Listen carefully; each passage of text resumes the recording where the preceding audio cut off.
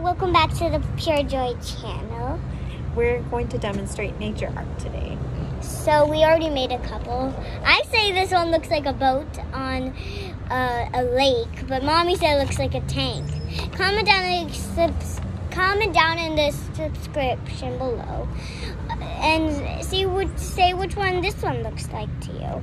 Oh, and we also made these. This one looks like a party, and this one looks like a girl in a ball gown dress with her hair flowing in the wind.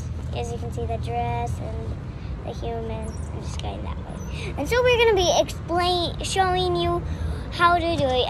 And you need some of these plants. You might see it at the edge of your backyard. May I explain? Yeah. So what you really need to do is find things in nature. We took a nature walk in our backyard because as you can see, it's raining. And so we just jumped in puddles and found things in nature. This was an idea given to us by the Philbrook Museum.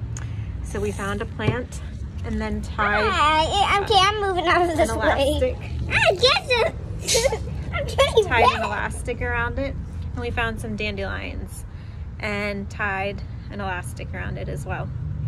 And Clara is going to demonstrate what she's painting or what she's about to do with these plants we found in our backyard. Yeah. Okay. Right, so take your paints, open your favorite colors. I'm gonna go with a few.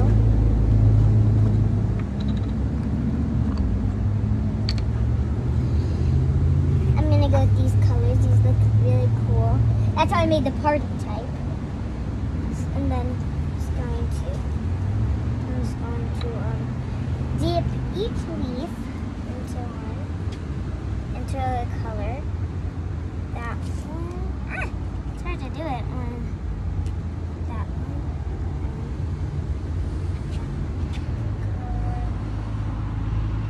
And this one.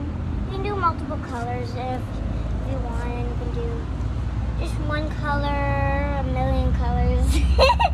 Okay. Demonstrate, Clara.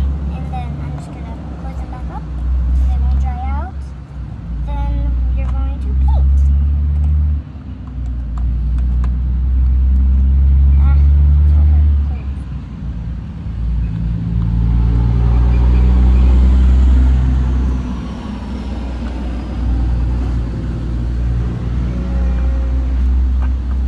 Okay.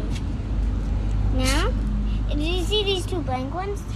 Do you know why we just left two blank ones? Because so we can have like not too many colors. Okay.